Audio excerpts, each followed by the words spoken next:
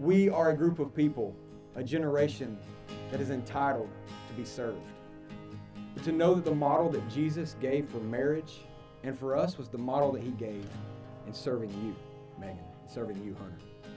And to understand and know that this is not to represent a napkin to be served, but one to serve. And to know that what this serving represents is when he says in Ephesians chapter 5, husbands, serve your wife like Christ served the church, even unto death. Hunter, Megan, today the challenge is that you would serve each other to death. Thank you for modeling in your marriage what this sacrament is of serving. And all my life you have been faithful. And all my life you have been so, so good. With every breath that I am able, oh, I will sing of the goodness of God. I love your voice. You will lead me through the fire, and in darkest night, you were close like no other. I've known you as a father, I've known you as a friend, and I have lived in the goodness of God, yeah. And all my life you have been faithful. Oh, and all my life you have been so, so good. With every breath that I am able, oh, I will sing of the goodness of God, yeah. Your goodness is running out. It's running after me. Your goodness is running out. It's running after me. I'm surrendered. I give you everything. Your goodness is running out. It's running after me. Your goodness is running after. It's running after me. Your goodness is running out. It's running after me. With my life laid down, I'm surrendered now. I give you everything. Your goodness is running, it keeps running after me.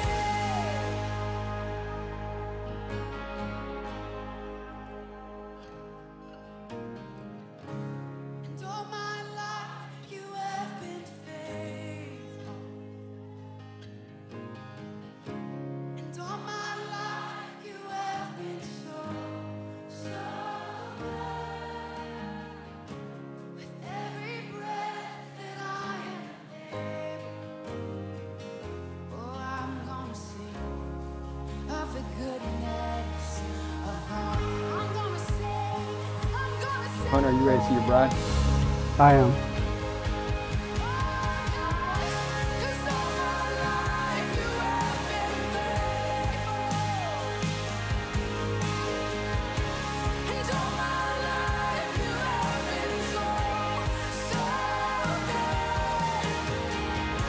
With every breath that I am able, oh, I'm gonna sing of the goodness of God.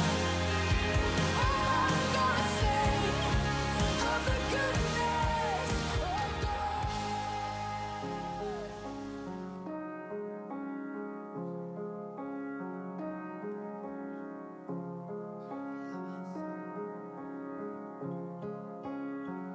How great the chasm that lay between us.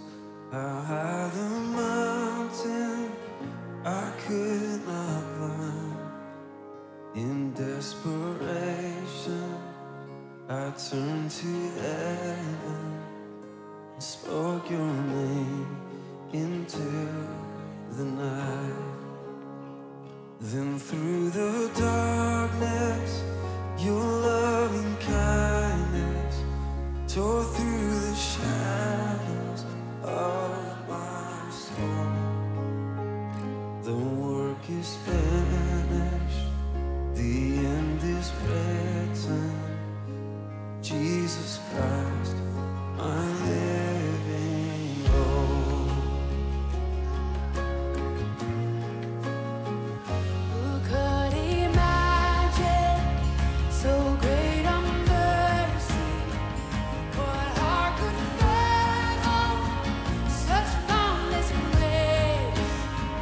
The God of ages stepped down from glory to wear my sin and bear my shame. The cross has spoken, I am forgiven. The King of Kings calls me his own. Beautiful Savior, oh, I'm yours forever. Oh, Jesus Christ, my living hope. I, Hunter, take you, Megan, to be my wife, I, Meghan, take you, Hunter, to be my husband, to have and to hold from this day forward, to have and to hold from this day forward, for better or for worse, for better or for worse, for richer or for poor, for richer or for poor, in sickness and in health, in sickness and in health, to love and to cherish, to love and to cherish, until death do us part. until death do us part.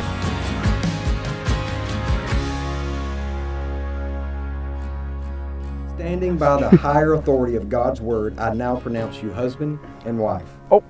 You have kissed thousands of times before, but to hundreds, only a few times. Thank you.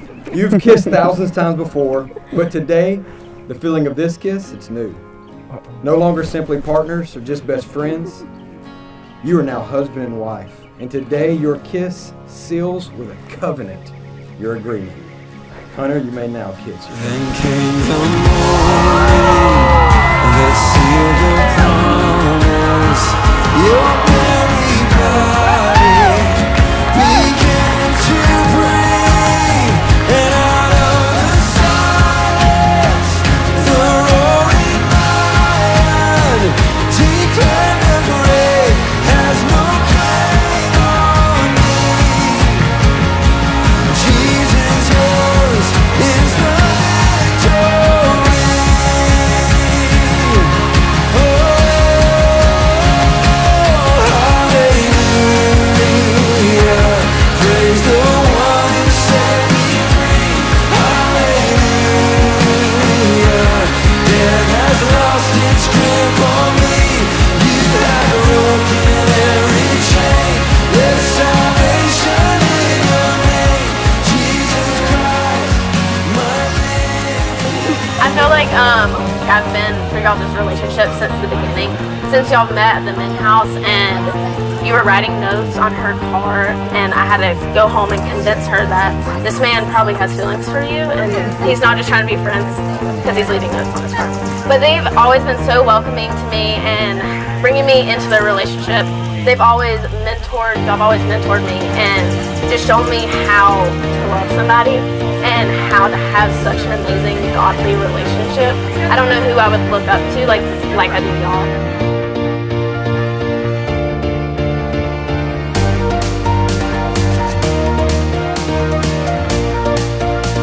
Y'all make them feel welcome for Mr. and Mrs. Hunter and Meghan.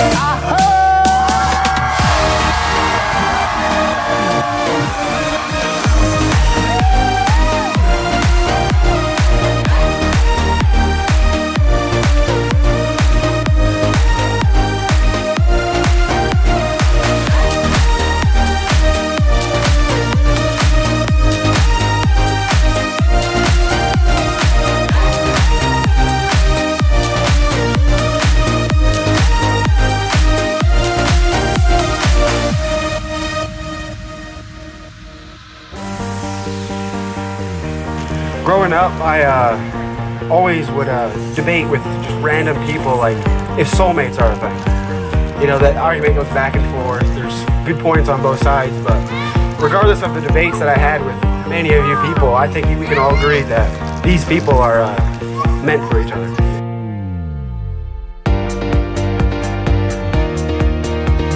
The thing I want to say the most tonight is just about God's timing. I was actually talking to your mom down earlier about God's timing on your relationship is absolutely perfect, like it always is. And today is the perfect day for you, not a year ago, not a year from now, not 2 years ago, not 2 years from now, but right now is a perfect time for you. So thanks for letting all of us share in it today.